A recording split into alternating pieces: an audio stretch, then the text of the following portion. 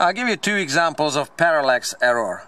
Parallax error is a measurement error.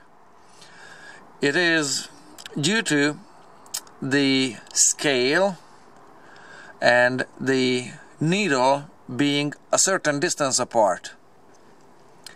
There's a quarter inch of air gap between the needle and the face of the instrument there with the numbered amounts on it.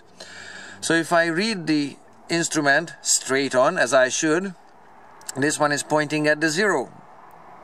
If I read it from a little bit here and thereabouts, now it's pointing under the 0. And if I tilt my head around, it's pointing slightly and definitely above the 0. So that's why instruments and reading should be taken at eye level and straight on.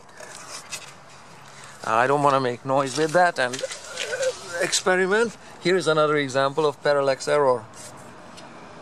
This vertical line there and that vertical line there marks the exact center point of the axle. The axle is hollow there. So if you take a look at it from this position, it looks like that against this stamped in scale, if this is being 1, that's being 2, then that vertical mark now is pointing at, let me see, let's go back here.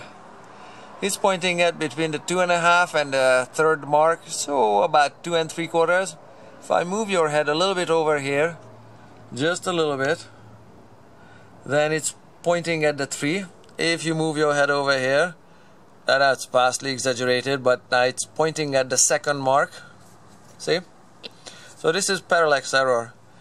The distance here is not between the needle and the instrument panel. There is no instrument panel and there is no needle. The difference is between the face of this square washer there and the edge of this metal piece here. And because these two are not flush, this scale is not flush with that mark, this way not flush.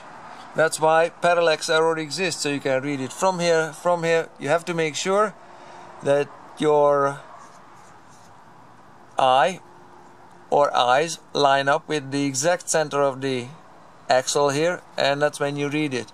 Even so, you have to be careful not to tilt too much your head. There, 2 3/4 is your reading on this one. So that's parallax error. Watch out for it. Take accurate readings.